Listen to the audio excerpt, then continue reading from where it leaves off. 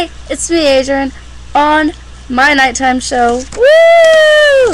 Okay, anyways, I'm here about the Morgan County Herald. I'm going to read it to you, and then tell you what's wrong in it. And then I'm going to read you a letter from the Morgan High School, woohoo, to my parents, woohoo. Okay, so, anyways, let's begin. Nobody told me what happened. Bomb threats consume instruction time. The instructional time of our students at Morgan High School has been interrupted 5 times since the first of this year when bomb threats have been called into our school or notes or messages have been left in the boys' restroom at the high school. Students were evacuated the first 4 times to the junior high school for safety. However, the students remained in the building following Monday morning's alert, and the building was swept, according to Superintendent Lori Lowe. Ooh. She said a notebook was found in the boys' restroom with the word bomb printed in the book. As in the procedure, Morgan County Sheriff Jenkins and the M&M Fire Department responded to each of the alerts. It was a waste of instructional time for our students. It is just such a waste. We are working closely with the Morgan County Sheriff's Office to find out who is doing it, Superintendent Lowe stated. A bomb scare took place at the high school last October with 2 devices that appeared to be explosive in nature. One in the boys' restroom at the north end of the building and another in the boys' restroom at the south end of the building. One of the devices had gone off and caused damage to the restroom, spreading chemicals and causing obnoxious fumes. 2 Morgan High School male students aged 15 and 16 were arrested and appeared in Morgan County Juvenile Court for that scare. If found guilty of committing such an act, students will be committed to the Department of Youth Service until they are 21 years of age. However, nothing was found Monday morning and no one has been arrested at the time. However, Sheriff Jenkins talked to a few students and Superintendent Lowe said a letter went home with high school students and junior high students Monday evening. Okay, so there's not much wrong in there, but there is a little bit. Like, the fact that they say that we were evacuated all except for Monday, that's a lie.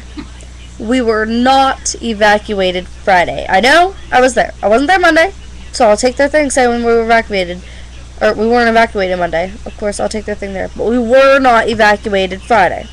Because Friday, I was in class, and that's when I had to pee, and they wouldn't let me go to the restroom. So, the most they did, actually, was remove us from our classrooms and put us in the cafeteria while they search our classroom and then send us back. So, no, the gym. The gym, they put us in the gym. So,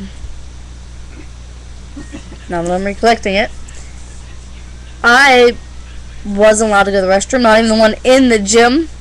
But the point is they did not evacuate us. If any evacuation take place, it was just from our classrooms to the gym.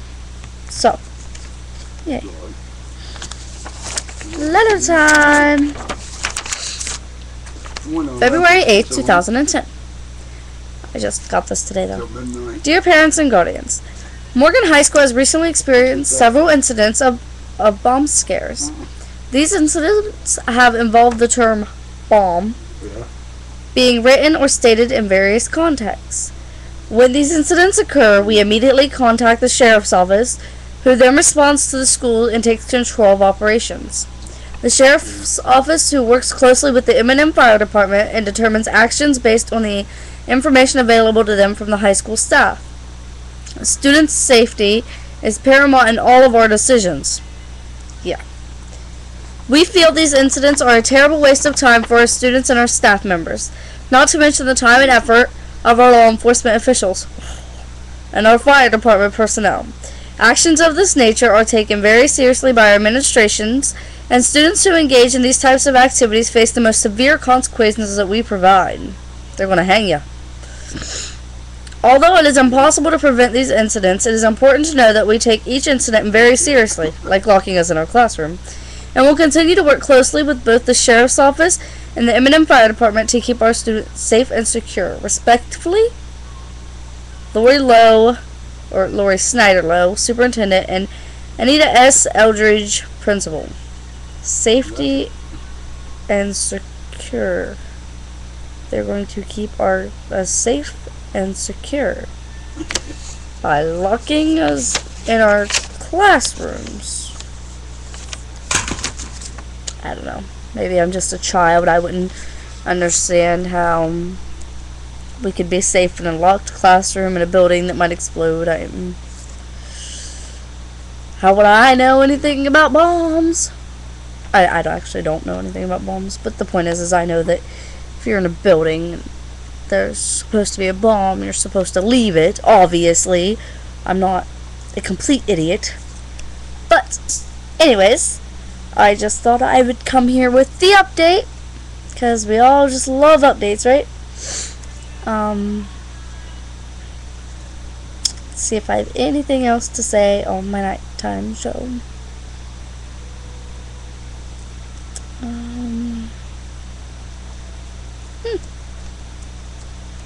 That's about it. I think I just wanted to update you on the wonderful bomb threats.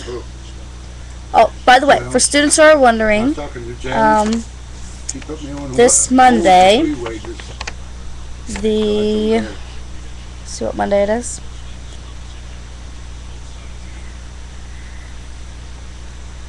The 15th, we are having a makeup day at the regular schedule, and February 20th, Saturday, we are having a 2-hour release, but we will be forced to go to school because it's our fault that it's snowing.